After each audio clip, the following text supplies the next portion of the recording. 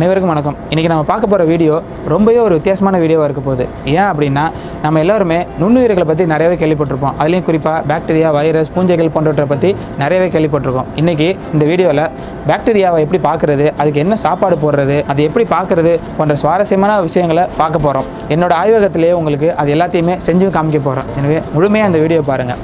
பொதுவாகவே நம்ம எல்லாருக்கும் பாக்டீரியா அப்படின்னாலே ஒரு பேட் இமேஜ் தான் இருக்கும். பாக்டீரியானால தீமைகள் செய்யும், நிறைய நோய்களை உருவாக்கும் அப்படின்னு சொல்லி தான் நினச்சிட்டு இருப்போம். ஆனால் பாக்டீரியாவில் நன்மை செய்யும் பாக்டீரியாவும் இருக்குது, தீமை செய்யும் பாக்டீரியாவும் இருக்குது. தீமை செய்யும் பாக்டீரியா தான் நமக்கு பல நோய்களை உருவாக்குது. ஆனால் நன்மை செய்யும் பாக்டீரியா நமக்கு பல நன்மைகளை செய்யுது. அதை பற்றி இந்த வீடியோவில் பார்க்க போகிறோம். பொதுவாக பாக்டீரியா மட்டும் இல்லை அப்படின்னா இந்த பூமியில் எதுவுமே நடக்காது. அந்த அளவுக்கு பாக்டீரியா ரொம்பவே ஒரு முக்கியமானது. அதற்கு உதாரணமாக சொல்லணும் அப்படின்னா இந்த பூமியில் வாழ்ந்துட்டு இறந்து போகிற அனைத்து உயிரினங்களையுமே மக்க வச்சு அதை மண்ணுக்கு உரமாக்குறது இந்த பாக்டீரியாக்கள் தான். இது மட்டும் இல்லாமல் இந்த பூமியில் வாழ்ந்துட்டு இருக்க மரங்களுக்கு பல்வேறு ஊட்டச்சத்துக்களை, அதாவது நைட்ரஜன், பாஸ்பரஸ் போன்ற ஊட்டச்சத்துக்களை கொடுக்கறதும் இந்த பாக்டீரியா தான். இது மட்டும் இல்லாமல் மனித உடலில் பல லட்சக்கணக்கான பாக்டீரியாக்கள் இருக்குது. குறிப்பாக நம்மளோட வாய், மூக்கு, வயிறு போன்ற பகுதிகளில் பல ஆயிரக்கணக்கான பாக்டீரியாக்கள் எப்போதுமே இருந்துக்கிட்டே தான் இருக்குது. இப்படி நம்ம வயிற்றில் இருக்கிற நன்மை செய்யும் பாக்டீரியா, இது வந்து ப்ரோபயோட்டிக்ஸ் அப்படின்னு கூட சொல்லுவாங்க. இந்த பாக்டீரியா என்ன பண்ணும் அப்படின்னா நம்ம சாப்பிட்ற உணவு செரிக்கிறதுக்கு பல்வேறு நொதிகள் அப்படிங்கிற என்சைம்ஸை தொடர்ந்து உருவாக்கிக்கிட்டே இருக்கும். இது மட்டும் இல்லாமல் நம்ம உடம்புக்கு தேவையான பல்வேறு விட்டமின்களையும் உற்பத்தி செஞ்சு கொடுக்குது இந்த நன்மை செய்யும் பாக்டீரியாக்கள். இது மட்டும் இல்லாமல் சாதாரணமாக பாலை புளிக்க வச்சு தயிராக மாற்றுறதும் லாக்டோபேசிலஸ் அப்படிங்கிற ஒரு ப்ரோபயோட்டிக்ஸ் பாக்டீரியா தான். இதே போல் பல்வேறு ஃபெர்மெண்டட் உணவுகளில் இந்த பாக்டீரியாக்கள் நிறையவே இருக்குது. இதனால தான் நம்ம மூதாதையர்கள் தயிரை தினமும் சாப்பிட்ணும் அப்படின்னு சொல்லி சொல்கிறாங்க. இப்படி பாக்டீரியா பல நன்மைகளை தருது. அதில் இன்னொரு முக்கியமான விஷயம் என்ன அப்படின்னா இந்த பாக்டீரியாக்களை பயன்படுத்தி தான் என்ன மாதிரி ஆராய்ச்சியாளர்கள் பல்வேறு ஆராய்ச்சிகளை பண்ணிட்டு வராங்க. அதுலேயும் குறிப்பாக எஸ்செர்சியா கோலை, அதாவது ஈகோலை அப்படின்னு சொல்லி சொல்லுவாங்க. இந்த பாக்டீரியா தான் ஆராய்ச்சிக்கு ரொம்பவே ஒரு முக்கியமானது. இது மட்டும் இல்லாமல் பேசிலஸ் சப்டிலிஸ், அப்புறம் லாக்டோபேசிலஸ் போன்ற பல்வேறு பாக்டீரியாக்களையும் ஆராய்ச்சிக்கு பயன்படுத்துவோம். இது மட்டும் இல்லாமல் ஈஸ்ட், அதாவது சாக்கரமைசிஸ் செர்வீசியே அப்படிங்கிற நுண்ணுயிர் தான் நம்ம வீட்டில் சாதாரணமாக மாவை புளிக்க வைக்கிறது. இந்த ஈஸ்ட்டும் ஆராய்ச்சிக்கு ரொம்பவே ஒரு முக்கியமானது. ஸோ இன்றைக்கி இந்த வீடியோவில் நம்ம இந்த பாக்டீரியா மற்றும் ஈஸ்ட் இதை எப்படி வளர்க்குறது, இதுக்கு என்ன மாதிரி சாப்பாடு கொடுக்குறது, இதை எப்படி பார்க்குறது அப்படின்னு பார்க்க போகிறோம். வாங்க பார்க்கலாம். பொதுவாக இப்போ நான் பார்க்க போகிற வேலைகள் எல்லாமே இந்த மாதிரி ஹூட் அப்படின்னு சொல்லி சொல்லுவாங்க. இதுக்குள்ளே தான் பண்ணுவோம். ஏன்னா இதுக்குள்ளார எந்த வித கண்டாமினேஷனும் இருக்காது, அதாவது வேறு எந்த கிருமிகளும் இதுக்குள்ளே வளராது. ஆனால் இன்றைக்கி நம்ம வீடியோ எடுக்க போகிறோம் அப்படிங்கிறதுக்காக உங்களுக்கு எல்லாத்தையுமே நான் வெளியில் வச்சு செஞ்சு காமிக்க போகிறேன். ஃபஸ்ட்டு நம்ம பாக்டீரியாவுக்கு எப்படி சாப்பாடு போடுறது, எப்படி வளர்க்குறது அப்படின்னு சொல்லி பார்க்கலாம். முதல்ல பாக்டீரியாவுக்கு சாப்பாடு அப்படிங்கிறது இந்த மாதிரி மீடியா அப்படின்னு சொல்லி சொல்லுவோம். இதில் என்ன இருக்கும் அப்படின்னு பார்த்தீங்கன்னா நைட்ரஜன் சோர்ஸு, அதாவது அமினோ ஆசிட்ஸ்லாம் இருக்கும் அதில். அதே போல் கார்பன் சோர்ஸ், குளுக்கோஸ் போன்ற கார்பன் சோர்ஸ் இருக்கும். ஸோ இது வந்து ஈகோலை, அதாவது நான் எஸ்செர்சியா கோலை, ஈகோலை அப்படிங்கிற பாக்டீரியாவுக்குள்ள சாப்பாடு இது. இதுக்கு பேர் எல்பி அப்படின்னு சொல்லி சொல்லுவாங்க. இதோட எல்பி அப்படின்னா லூரியா பெட்டானி அப்படின்னு இதை கண்டுபிடிச்சவரோட பேர் இது. அதே மாதிரி இந்த பாக்டீரியா எதில் வளர்ப்போம் அப்படின்னு பார்த்தீங்கன்னா இதுக்கு பேர் வந்து கல்ச்சர் டியூப் அப்படின்னு சொல்லி சொல்லுவாங்க. அதாவது பாக்டீரியா வளர்க்குற டியூப் இது. இந்த டியூப்பில் கொஞ்சமாக நம்ம இந்த மீடியாவை ஊற்றிட்டு, இந்த மீடியா அப்படிங்கிற இதோட சாப்பாடை ஊற்றிட்டு அதை வந்து 37 டிகிரியில் வளர்ப்போம். ஓகே, இப்போ வந்து எப்படி இந்த மீடியா அதில் போடலாம் அப்படின்னு சொல்லி பார்க்கலாம். இப்போ நான் பண்ணுற எல்லாமே வந்து அந்த ஹூட் அப்படின்னு சொல்கிற அந்த உள்ளே வச்சு தான் பண்ணணும். ஆனால் வீடியோ எடுக்கிறது அது கன்வீனியண்ட்டாக இருக்குன்னு சொல்லிட்டு தான் வெளியில் வச்சு பண்ணுறோம். ஏன் அப்படின்னா இப்போ நான் பேசும்போது கூட பாக்டீரியா என்னோடய வாயிலேருந்து வந்து இதுக்குள்ளே கலந்துடலாம். அதனால் எனக்கு எந்த பாக்டீரியா தேவையோ அந்த பாக்டீரியா சரியாக வளராமல் போயிடும்.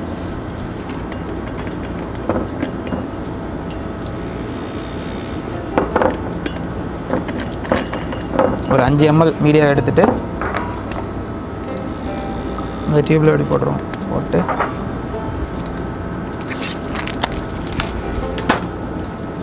இதற்கு அப்புறமா இது பார்த்திங்க அப்படின்னா இது ஈகோலை. இது பார்த்திங்கன்னா இது ஈகோலை. அதுக்கு அடுத்து இது வந்து பேசிலஸ் சப்டிலிஸ் அப்படின்னு சொல்லி சொல்லுவாங்க. இது எல்லாத்தையும் நான் இப்போ மைக்ரோஸ்கோப்பில் வச்சு உங்களுக்கு காமிக்கிறேன் எப்படி இருக்கும் அப்படின்ட்டு. இப்போ பார்க்குறது அப்படி தான் இருக்கும். அடுத்து வந்து இது வந்து பார்த்திங்கன்னா ஈஸ்ட்டு, சாக்கரமைசிஸ் செர்வீசியே. நம்ம வீட்டில் இட்லி மாவை புளிக்க வைக்கிறது இந்த ஈஸ்ட்டு தான். ஸோ இப்போ எப்படி வந்து பாக்டீரியாவை எடுத்து அந்த மீடியாவில் போடலாம் அப்படின்னு சொல்லி பார்க்கலாம். ஸோ இந்த மாதிரி ஒரு குச்சியை வச்சு எடுத்துகிட்டு அதுக்கப்புறமா இது ஒன்றுமே ஒரு பாக்டீரியா. ஸோ அதில் ஏதாச்சும் ஒரு பாக்டீரியா எடுத்துகிட்டு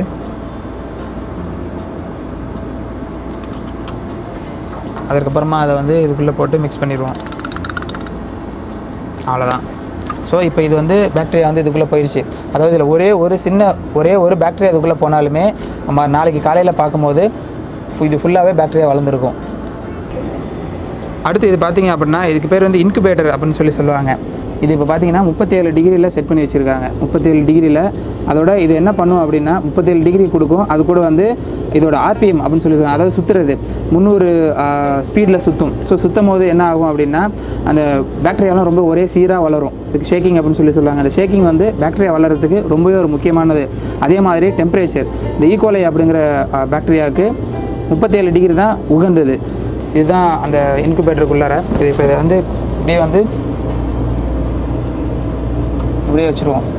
ஸோ வச்சுட்டு நாளைக்கு காலையில் இதை எடுத்து பார்த்தோம் அப்படின்னா ஃபஸ்ட்டு இருக்க மாதிரி வச்சது அடுத்து ரெண்டாவது இருக்க மாதிரி ஆகிடும். இன்றைக்கி ஆராய்ச்சியாளர்கள் நம்ம எல்லாமே இதை பண்ணிகிட்ருக்கோம். ஆனால் நம்ம முன்னோர்கள் இதை பல ஆயிரம் வருஷத்துக்கு முன்னாடியே பண்ணிகிட்டு இருந்திருக்காங்க. எப்படி அப்படின்னா நம்ம வீட்டில் தினமும் ஒரு பழைய மோர்லேருந்து கொஞ்சோண்டு எடுத்து மறுநாளைக்கு பாலில் ஊற்றி வச்சோம் அப்படின்னா மறுநாள் பார்த்திங்கன்னா அது மோர் ஆகிடும். அதுக்கு பேர் தான் இப்போ நான் பண்ணல, அதுவும் அதே ப்ராசஸ் தான். இதுக்கு பேர் இனாகுலேஷன் அப்படின்னு சொல்லுவாங்க.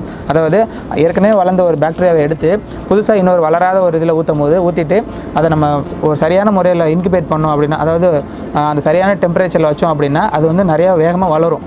இதை தான் நம்ம முன்னோர்கள் பலாயிரம் வருஷமாக பண்ணிகிட்டு இருந்திருக்காங்க. ஆனால் அவங்களுக்கு இந்த மாதிரி லாக்டோபேசிலஸ் இதெல்லாம் வந்து அவ்வளோவா பேர் தான் தெரியாத தவிர அவங்களுக்கு இந்த கான்செப்ட் நல்லாவே தெரிஞ்சிருக்கு. பொதுவாக இந்த பாக்டீரியா, ஈஸ்ட் இது எல்லாமே நம்ம சாதாரணமாக கண்ணுக்கு பார்த்தா தெரியாது. இப்போ நீங்கள் இது என்ன அப்படின்னு கேட்குறீங்களா? இது வந்து கிட்டத்தட்ட இப்போ இந்த இதில் ஒரு ஸ்டீக்கில் இருக்கிறது பார்த்திங்கன்னா கிட்டத்தட்ட பல மில்லியன் கணக்கான பாக்டீரியாக்கள் சேர்ந்ததுனால தான் நம்ம கண்ணுக்கு தெரியுது. ஒரு சாதாரண ஒரு சிங்கிள் பாக்டீரியா, ஒரே ஒரு பாக்டீரியா இல்லை ஒரே ஒரு ஈஸ்ட்டையோ நம்ம கண்ணால் பார்க்கவே முடியாது. அதை பார்க்குறதுக்கு மைக்ரோஸ்கோப், அதாவது நுண்ணோக்கி அப்படிங்கிறத வச்சு தான் பார்க்க முடியும். ஸோ அதை நம்ம இன்றைக்கி பார்க்க போகிறோம். நுண்ணுயிர்களில் மொத்தம் 3 வகை இருக்குது. ஒன்று வந்து வைரஸ், அடுத்து பார்த்திங்கன்னா பாக்டீரியா, மூணாவது வந்து ஈஸ்ட். இப்போது சைஸ் படி பார்த்திங்க அப்படின்னா இந்த வைரஸ் தான் ரொம்பவே சின்னது.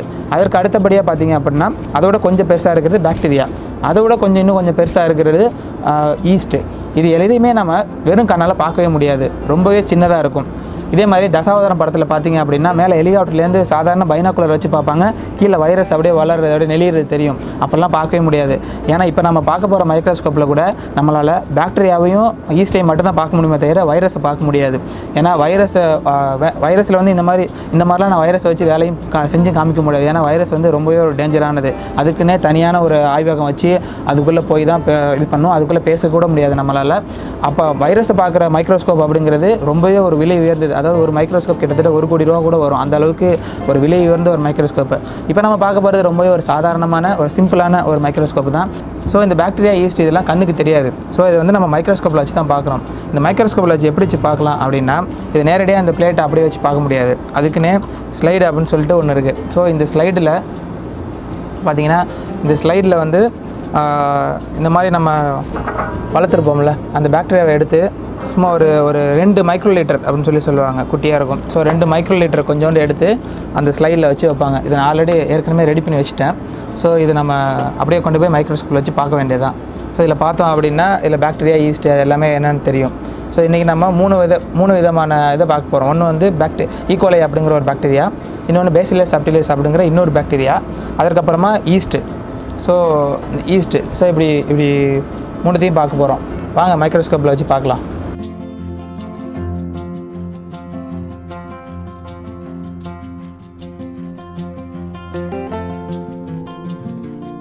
ஸோ பார்த்தீங்க அப்படின்னா இதுதான் வந்து மைக்ரோஸ்கோப்.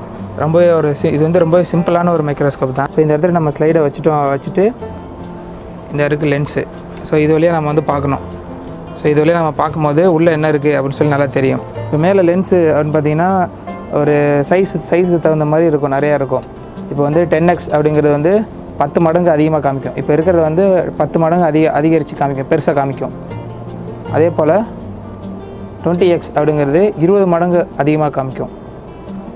அதே போல் இது வந்து 40x அப்படிங்கிறது 40 மடங்கு இப்போ இருக்கிறத அப்படியே பெருசாகி காமிக்கும். இதே போல் இதோட பெருசாக நமக்கு வந்து 60x 100x இந்த மாதிரிலாம் இருக்குது. ஸோ இது எல்லாமே இப்போ இந்த மைக்ரோஸ்கோப் பார்த்திங்கன்னா இது சாதாரண மைக்ரோஸ்கோப்னு சொன்னேன்.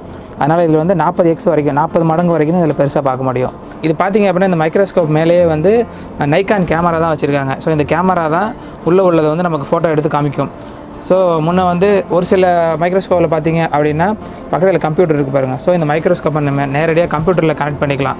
ஸோ கனெக்ட் பண்ணிவிட்டு இதில் வச்சு நீங்கள் இந்த மைக்ரோஸ்கோப்பில் வச்சு செட் பண்ணிட்டீங்க அப்படின்னா அதுக்கப்புறமா நீங்கள் கம்ப்யூட்டரில் நேரடியாக ஃபோட்டோ எடுத்துக்கலாம், வீடியோ எடுத்துக்கலாம். ஸோ இப்போ பார்த்தீங்க அப்படின்னா இதுதான் வந்து ஈஸ்ட். ஸோ இப்போ இது வந்து நம்ம 40 மடங்கு ஜூமில் பார்க்குறோம். ஸோ 40 மடங்கு ஜூமில் இவ்வளோ சின்னதாக தெரியுது அப்படின்னா இதோட உண்மையான சைஸ் எவ்வளோ சின்னதாக இருக்கும் அப்படின்னு சொல்லி நீங்களே இமேஜின் பண்ணிங்க. ஸோ இப்போ நீங்கள் பார்த்துட்டு இருக்கிறது என்ன அப்படின்னு பார்த்தீங்கன்னா பாக்டீரியா. இது வந்து 100x வச்சுருந்தது. நான் ஃபோட்டோவே எடுத்து உங்களுக்கு காமிக்கிறேன். ஏன்னா அது உங்களுக்கு நல்லா க்ளீனாக தெரியும். ஏன்னா பாக்டீரியாங்களால ரொம்ப சின்னதாக இருக்கும். ஸோ இந்த மாதிரி நீங்கள் பார்க்கும்போது உங்களுக்கு நல்லா க்ளீனாக தெரியும். இந்த பாக்டீரியா என்ன ஆகுன்னு பார்த்தீங்கன்னா பேசிலஸ் சப்டிலிஸ் அப்படின்னு சொல்லி சொல்லுவாங்க. அதே போல் இது வந்து பார்த்தீங்க அப்படின்னா ஈகோலை, எஸ்செர்சியா கோலை லேபில் ரொம்பவே காமனாக யூஸ் பண்ணுற ஒரு பாக்டீரியா. ஸோ இந்த வீடியோ மூலமாக நுண்ணுயிர்களை பற்றின ஒரு பேசிக்கான விஷயம் உங்களுக்கு தெரிஞ்சிருக்கும் அப்படின்னு சொல்லி நம்புகிறேன். ஸோ விளம்பரங்களை சொல்கிற மாதிரி 99.9% நம்ம பாக்டீரியாவை நீக்கிட்டு நம்மளால் வாழவே முடியாது. அந்த விளம்பரங்களை சொல்கிற மாதிரி அந்த சோப்பை பயன்படுத்தி நீங்கள் குளிச்சிங்க அப்படின்னா உண்மையிலே 99.9% பாக்டீரியா அவங்க உடம்பு விட்டு போகாது. அப்படியே அது போனாலுமே அடுத்த அரை மணி நேரத்துக்குள்ளார எவ்வளோ போச்சோ அதே அளவு பாக்டீரியா திரும்பவும் அந்த இடத்துல வளர்ந்துடும். ஸோ நுண்ணுயிர்கள் அப்படிங்கிறது நம்ம வாழ்க்கையிலேருந்து பிரிக்கவே முடியாது. நமக்கு பல நன்மைகளையும் பல தீமைகளையும் செய்யக்கூடியது தான். ஆனால் நம்ம தீமைகள் செய்யும் பாக்டீரியாலேருந்து கொஞ்சம் விலகியே இருக்கிறதன் மூலமாக இதுலேருந்து நம்ம தப்பிச்சிக்கலாம். எப்படி தீமை செய்யும் நுண்ணுயிர்கள், குறிப்பாக தீமை செய்யும் பாக்டீரியாலேருந்து எப்படி தப்பிக்கிறது அப்படின்னா நம்ம சுற்றுப்புறத்தை சுகாதாரமாக வச்சுக்கிறதன் மூலமாக அந்த பாக்டீரியாக்கள் பல்கி பெருகிறத நம்மளால் தடுக்க முடியும். அதே போல் மழைக்காலங்களில் எல்லாருக்குமே காய்ச்சல், சளி, ஜுரம் இதெல்லாம் அதிகமாக வரும். இதுக்கு எல்லாத்துக்குமே நுண்ணுயிர்கள் தான் காரணம்.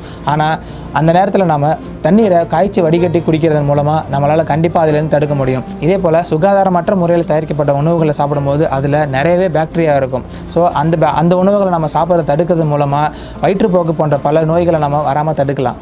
இதே போல் ஒரு பாக்டீரியா இப்போ உங்கள் உடம்புக்குள்ளே வந்து உங்களுக்கு ஒரு சளியோ ஜுரத்தோ ஏற்படுத்துச்சு அப்படின்னா அதே பாக்டீரியா திருப்பி உங்கள் உடம்புக்குள்ளே வரும்போது கண்டிப்பாக அதால் நோய் ஏற்படுத்த முடியாது. ஏன்னா அந்த பாக்டீரியாவுக்கு எதிரான ஒரு புரதங்கள் நம்ம உடம்புல சுரந்துடும். இது மட்டும் இல்லாமல் நம்ம உணவு தயாரிக்கும் போதே இயற்கையாகவே நோய் எதிர்ப்பு சக்தியை ஊக்குவிக்கக்கூடிய பொருட்கள், அதாவது மஞ்சள், இஞ்சி, பூண்டு, மிளகு போன்ற பொருட்களை அதிக அளவு உணவில் சேர்க்கறது மூலமாக நோய் எதிர்ப்பு சக்தியை நம்ம அதிகரிச்சிக்கலாம். இதன் மூலம் தீமை செய்யும் பாக்டீரியாவிலேருந்து நம்ம தப்பிக்கலாம். இந்த வீடியோ உங்களுக்கு பிடிச்சிருந்துச்சி, இந்த வீடியோ மூலமாக நீங்கள் ஒரு சில தகவல்களை தெரிஞ்சுக்கிட்டீங்க அப்படின்னு நினச்சிங்கன்னா இந்த வீடியோவை லைக் பண்ணி உங்கள் ஃப்ரெண்ட்ஸ் கூட ஷேர் பண்ணுங்கள். அதே மாதிரி மறக்காமல் சங்கத்தமிழன் சேனலுக்கு சப்ஸ்கிரைப் பண்ணுங்கள். மற்றும் ஒரு சுவாரஸ்யமான வீடியோவில் சந்திப்போம். நன்றி, வணக்கம்.